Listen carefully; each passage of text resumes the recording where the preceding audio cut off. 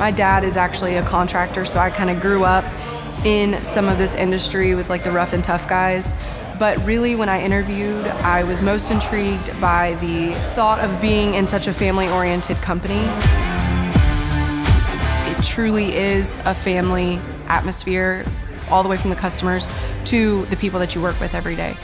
You're respected, you're given all the opportunities that you can be given to succeed and to better yourself, and that's really all you can ask for in any job, much less one that is so male-dominant.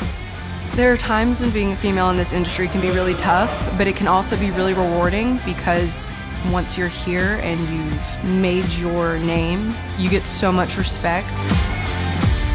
Blanchard is definitely growing in its diversity. We have way more females here now than we did when I started in 2018.